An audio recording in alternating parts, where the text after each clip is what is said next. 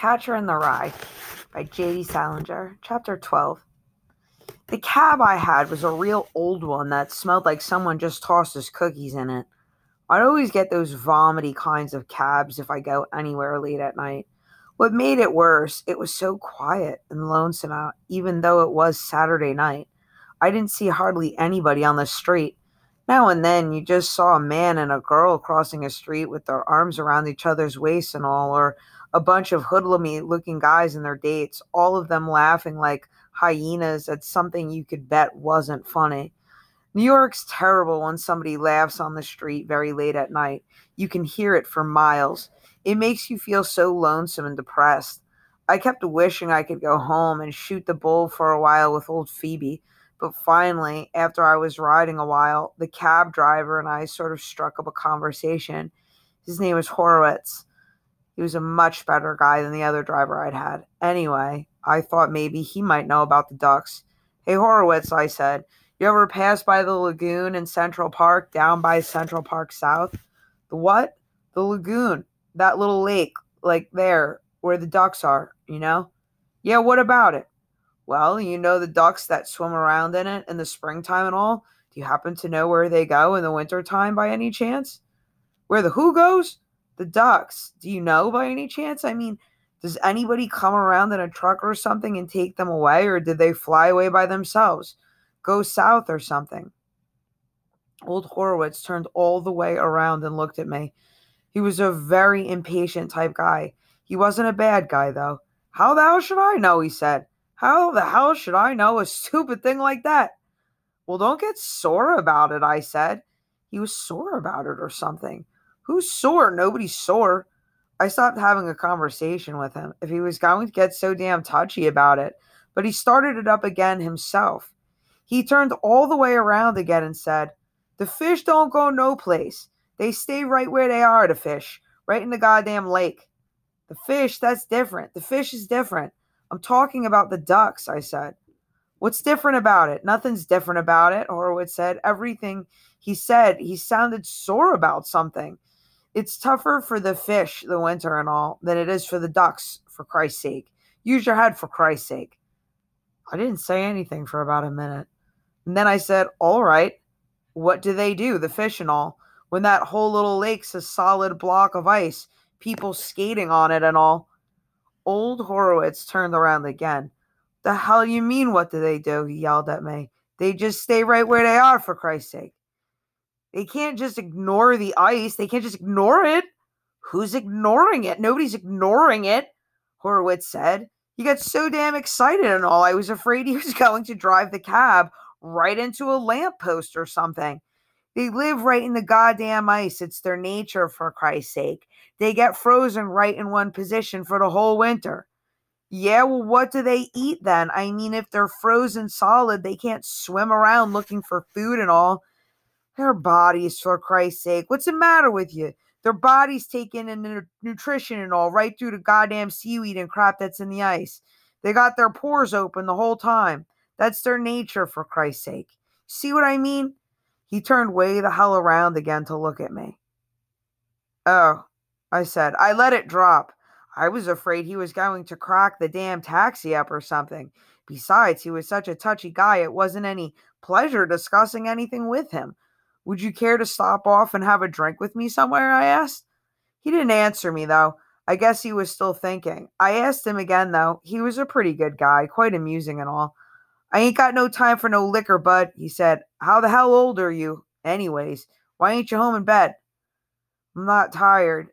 When I got out in front of Ernie's and paid the fare, old Horowitz brought up the fish again. He certainly had it on his mind. "Listen," he said, "if you was a fish, Mother Nature'd take care of you, wouldn't she? Right? You don't think them fish just die when it gets to be winter, do you?" "No, but you're goddamn right they don't," Horowitz said, and drove off like a bat out of hell. He was about the touchiest guy I ever met. Everything you said made him sore. Even though it was so late, old Ernie's was jam-packed, mostly with prep school jerks and college jerks. Almost every damn school in the world gets out earlier for Christmas vacation than the schools I go to. You could hardly check your coat, it was so crowded. It was pretty quiet, though, because Ernie was playing the piano. It was supposed to be something holy, for God's sakes, when he sat down at the piano. Nobody's that good. About 3 couples besides me were waiting for tables, and they were all shoving and standing on tiptoes to get a look at old Ernie while he played. He had a big damn mirror in front of the piano with his big spotlight on him so that everybody could watch his face while he played. You couldn't see his fingers while he played, just his big old face. Big deal. I'm not too sure what the name of the song was that he was playing when I came in, but whatever it was, he was really stinking it up. He was putting all of these dumb, show-offy ripples in the high notes and a lot of other very tricky stuff that gives me a pain in the ass. You should have heard the crowd, though, when he was finished. You would have puked. They went mad. They were exactly the same morons that laugh like hyenas in the movies at stuff that isn't funny. I swear to God, if I were a piano player or an actor or something, and all of these dopes that thought I was and all of these dopes thought I was terrific, I'd hate it. I wouldn't even want them to clap for me. People always clap for the wrong things. If I were a piano player, I'd play in the goddamn closet. Anyway, when he was finished and everybody was clapping their heads off, old Ernie turned around on his stool and gave his very phony, humble bow. Like if he was a hell of a humble guy. Besides being a terrific piano player, it was very phony. I mean, him being such a big snob and all. In a funny way, though, I felt sort of sorry for him when he was finished. I don't even think he knows anymore when he's playing right or not. And it isn't all his fault. I partly blame all those dopes that clap their heads off. They'd foul up anybody if you gave them a chance. Anyway, it made me feel depressed and lousy again, and I damn near got my coat back and went back to the hotel.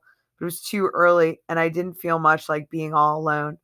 They finally got me this stinking table right up against a wall behind a goddamn post where you couldn't see anything.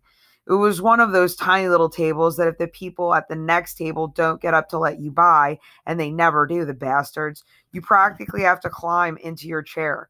I ordered a scotch and soda, which is my favorite drink, next to frozen daiquiris. If you were only around 6 years old, you could still get liquor at Ernie's. The place was so dark and all, and besides, nobody cared how old you were. You could even be a dope fiend and nobody'd care. I was surrounded by jerks, I'm not kidding. At this other tiny table right next to my left, practically on top of me, there was this funny looking guy and this funny looking girl. They were around my age or maybe even just a little older. It was funny. You could see that they were being careful as hell not to drink up the minimum too fast. I listened to their conversation for a while because I didn't have anything else to do. I was telling her about some pro football game that he had seen that afternoon. He gave her every single goddamn play in the whole game. I'm not kidding. He was the most boring guy I ever listened to. And you could tell his date wasn't even interested in the goddamn game, but she was even funnier looking than he was. So I guess she had to listen. Really ugly girls have it tough. I feel so sorry for them sometimes. Sometimes I can't even look at them, especially if there was some dopey guy that's telling them about a goddamn football game. On my right, the conversation was even worse, though. On my right, there was this very Joe Yale looking guy in a gray flannel suit and one of those flitty looking Tattersall vests. All of those Ivy League bastards look alike. My father wants me to go to Yale or maybe Princeton, but I swear I wouldn't go to one of those Ivy League colleges if I was dying, for God's sakes. Anyway, this Joe Yale looking guy had a terrific looking girl with him. Boy, was she good looking. But you should have heard the conversation they were having.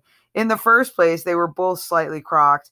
What he was doing, he was giving her a feel under the table and at the same time telling her about some guy in his dorm that had eaten a whole bottle of aspirin and nearly committed suicide. His date kept saying to him, "How horrible. Don't, darling. Please don't. Not here." Imagine giving somebody a feel and then telling them about a guy committing suicide at the same time. They killed me. I certainly began to feel like a prize horse's ass, though, sitting there all by myself. There wasn't anything to do except smoke and drink. What I did do, though, I told the waiter to ask old Ernie if he'd care to join me for a drink. I told him to tell him that I was DB's brother. I don't think he ever even gave him my message, though. Those bastards never give your message to anybody. All of a sudden, this girl came up to me and said, "Holden Caulfield?"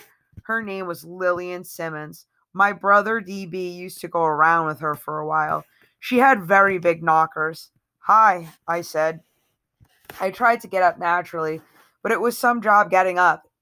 In a place like that, she had some Navy officer with her, and it looked like he had a poker up his ass. How marvelous to see you, old Lillian Simmons said, strictly a phony. How's your big brother? That's all she really wanted to know. He's fine. He's in Hollywood. In Hollywood? How marvelous. What's he doing? I don't know. Writing? I said I didn't feel like discussing it. You could tell she thought it was a big deal, his being in Hollywood. Almost everybody does. Mostly people who've never read any of his stories. It drives me crazy, though. How exciting, old Lillian said. Then she introduced me to the Navy guy. His name was Commander Blop or something. He was one of those guys that think they're being a pansy if they don't break around 40 of your fingers when they shake hands with you. God, I hate that stuff. Are you all alone, baby? Old Lillian asked me. She was blocking up the whole goddamn traffic in the aisle. You could tell that she liked to block up a lot of traffic. This waiter was waiting for her to move out of the way, but she didn't even notice him. It was funny.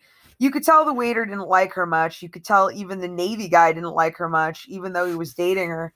And I didn't like her much. Nobody did. You had to feel sort of sorry for her in a way. Don't you have a date, baby? She asked me. I was standing up now, and she didn't even tell me to sit down. She was the type that keeps you standing up for hours. Isn't he handsome? She said to the Navy guy. Holden, you're getting handsomer by the minute.